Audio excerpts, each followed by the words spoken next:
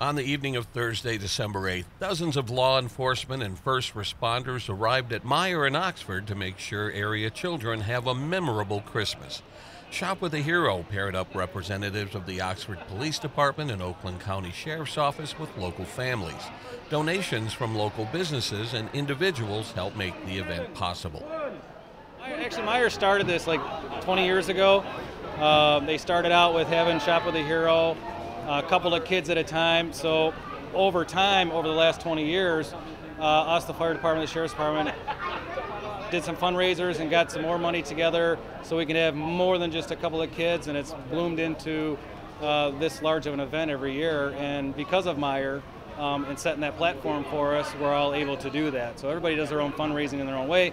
We have residents in our community that give to this lovely event. We've got businesses in our town. If most of our businesses and our residents, I mean, we just have a couple of kids, so we have to thank all of those guys for contributing and making this happen today. So it's our wonderful community that, that's why I work here. Lieutenant Darren Ofiera talked about how the Sheriff's Office gets partnered up with local families in need. So right now, the families are going to be tied in with the school resource officers, so they're going to be the ones that's best tied into the community of who may need a little bit extra assistance. So right now we go through those and we try to find out who needs help the most.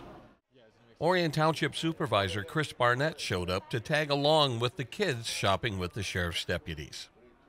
So this is one of my favorite days of the year, to see our deputies, our firefighters, our first responders hanging out with kids, shopping. Some of them not much experience. I shop with Lieutenant Ofiera, not a very good shopper. It's really special. First of all, the front end of the community donating. I had a breakfast last Friday with some local business owners. I think we raised about $2,000 just over breakfast. Bill Golling threw in $1,000. So it's really cool to see the community stepping up. And then the kids that are shopping and they're buying blankets and shoes. I mean, a few toys, but I mean, they're so sensible in their purchases. Like, kids that get a brand new pair of shoes are more excited than most kids would be for toys. So it pulls at your heartstrings, and it's a great event. Right now, unfortunately, we're in a very negative connotation with law enforcement. So going out with the kids right now gives them a better idea of we're not always the bad guy. We're there to help. We are here to assist the community, and that's what we're here for. But we can't do any of this without the community support. This has been completely almost grassroots between business and the community with just citizens themselves. So we're just there to facilitate with the kids, but it's really the community that's doing this. Less than a week later, the Lake Orion Police Department gathered at the Target store on Brown Road for an event of their own, although on a slightly smaller scale. 15 kids from Blanche Sims Elementary School were paired up with police officers and given a $150 gift card to spend in the store. This is the thing that we all look for every year, because to see the smiles on the kids' faces when they're actually picking out something for them, that's lifelong lasting.